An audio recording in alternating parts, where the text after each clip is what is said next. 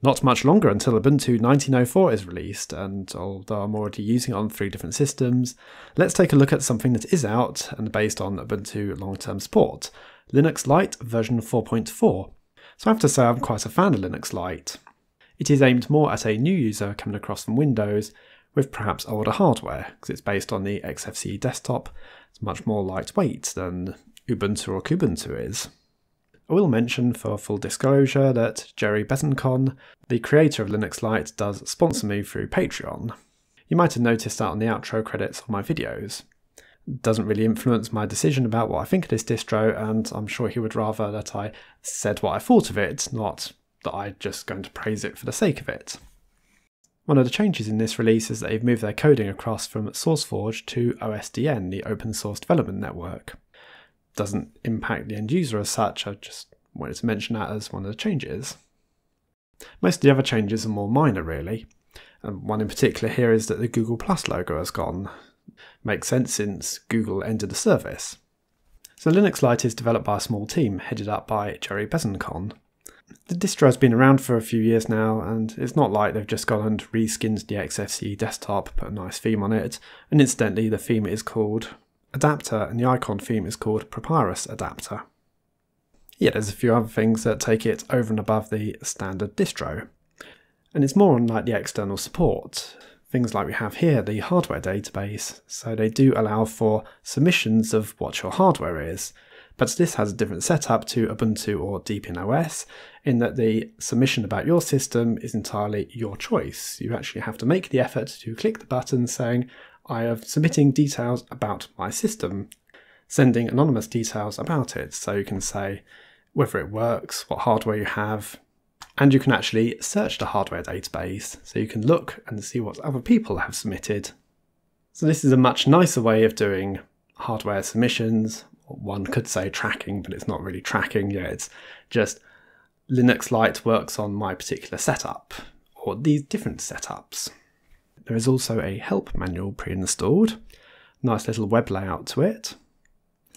There's some really good guides on how to set up. Well, looking at the one here for printing, it's really nice and detailed. You've got screenshots, you've got a full explanation, and that is something a new user could follow. You can go through that at your own pace.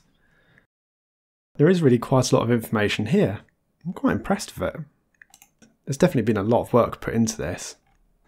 Before I get too far into the system, I'll show you the memory usage, and I ran this before I opened up the browser.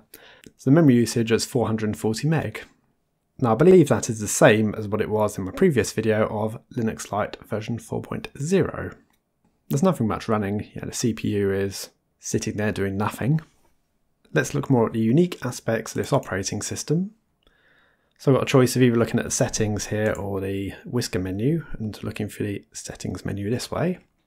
But what I wanted to show you was the custom applications, the Lite applications. You have options of setting various different configuration items here, the auto login, selecting the icons on the desktop, submitting your hardware information with the community. The Lite software is a basic software center. It offers a variety of different types of applications, but only gives you pretty much one option of each application. And that's fair enough for a new user. You don't really want to overwhelm them with a massive choice. You want to give them the best of what there is. There have been a couple of new additions, and that has been Redshift and SoundJuicer. SoundJuicer will install the restricted extras due to the dependencies. But say I want some software for recording and editing sounds, Audacity, which I do actually use. So I want to install that. Just go for the install, point and click, and it's done. I did have a slight issue though when I was first using this, but that was due to a broken package upgrade, one specific application. Unfortunately, what happened, it was coming up with dconf error code 1, which is very vague. Error code 1 just pretty much means generic error message. It did take me a little bit of effort to solve that one, but I'm not blaming Linux Lite. It was just something that happened. Maybe I inadvertently rebooted during the package upgrade. Quite likely, so that could have happened anywhere on any Ubuntu system. These are the applications I've installed and could now remove. The option to enable and disable system sounds. There's the volume control, and you can raise it above 100%. But they did mention about solving a bug on the volume control. I can't remember specifically what it was though.